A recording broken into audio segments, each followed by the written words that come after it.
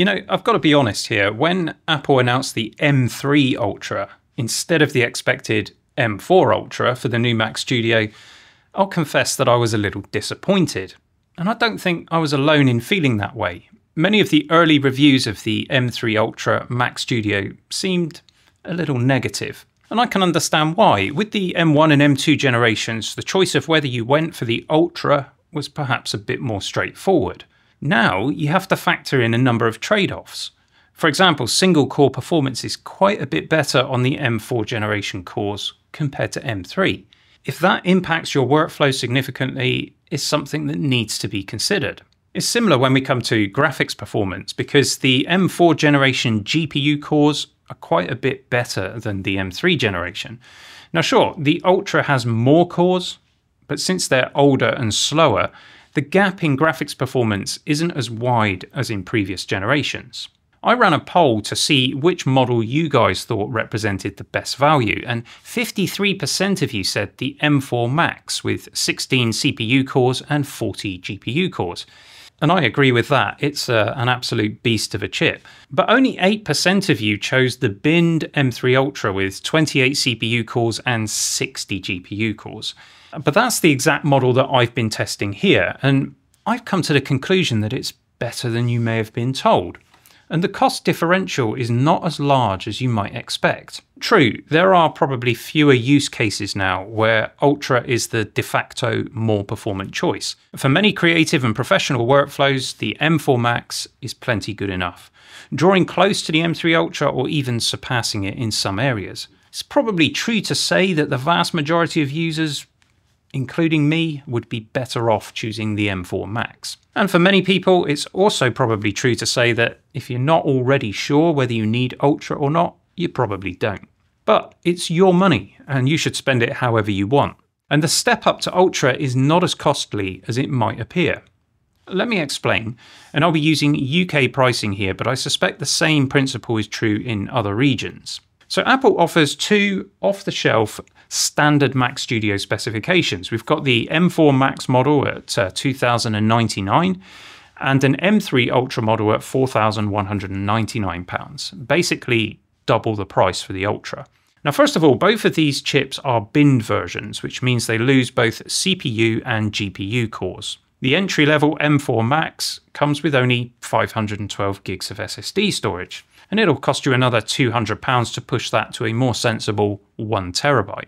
And there's 36 gigabytes of unified memory, and only 36 gigabytes. You can't spec any more memory unless you also jump up to the more expensive non-binned M4 Max chip. So if you want, say, 48 gigabytes, that'll be another £500. The base M3 Ultra spec comes with a terabyte of storage as standard, and the memory is a rather healthy 96 gigabytes. It would be great if we could compare the two models by making the memory identical, but you can't. Let's choose the 1 terabyte SSD, and then we'll select 64 gigs of unified memory on the M4 Max, and that puts the M4 Max Mac Studio at £3,000. The next memory option is 128 gigs, so you can't have 96.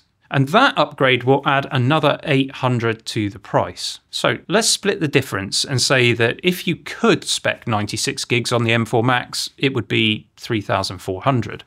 And that would mean that the jump from the M4 Max to the binned M3 Ultra is £800. Except it isn't. It could be much less. Let me explain. These two off-the-shelf models are the ones that will be stocked by retailers. Whereas if you specify anything different, it becomes a custom order. And the standard stock models are often available at a discount. Whereas with custom orders, that's not always the case. You can get them discounted, but it's more common to see the stock models discounted. And I've already seen these standard models available at discounts of up to 10%. So that brings the base M3 Ultra in our case down to £3,780. And that actually makes the binned M3 Ultra an interesting value proposition. Let's talk about the performance differences. Now, obviously the M4 generation of chips has more powerful CPU and GPU cores, as we've said. It has a better neural engine, and even slightly improved video encoder and decoder performance. The M3 Ultra might have the older cores, but it has more of them, and it has double the number of encoders and decoders for video. So when you have a workflow that can use those and the additional cores, it's going to win. Now, starting with the CPU, let's take a look at single performance difference from M3 to M4 generation, because it's quite striking. In Geekbench 6, we see a 21% increase for M4 Max over M3 Ultra. For average day-to-day computing, you'd actually be hard pushed to tell the difference. It's a bit like saying one F1 car is a couple of seconds faster per lap than another F1 car. Now, if you only do one lap, they're both blindingly fast. But over the course of an entire Grand Prix, that's going to add up to a big difference. And it's the same principle here. If you have a repetitive workload that relies on single core performance, the M4 Max Studio will be faster.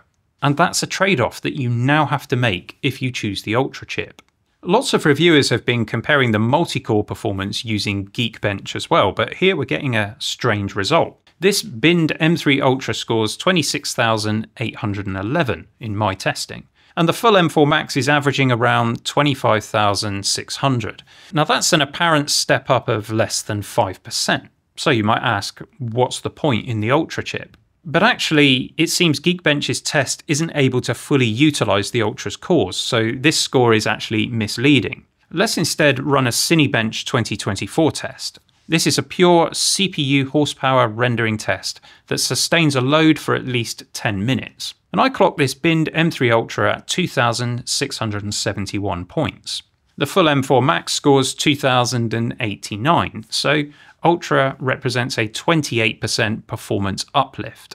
So the gains that you actually see in the real world will depend very much on the workflow.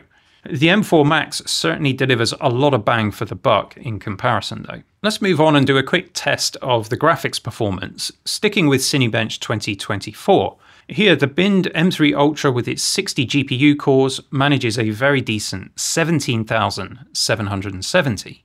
Now, how does that compare to the M4 Max with its 40 GPU cores, bearing in mind that those are newer and faster cores? The answer is that the binned M3 Ultra is only about 7% faster in this specific test. But what about the full M3 Ultra with 80 GPU cores? Well, that would be around 40 to 50% more performant than M4 Max with its 40 cores. So we're certainly not doubling performance, and that full M3 Ultra chip is a whole bunch more money still.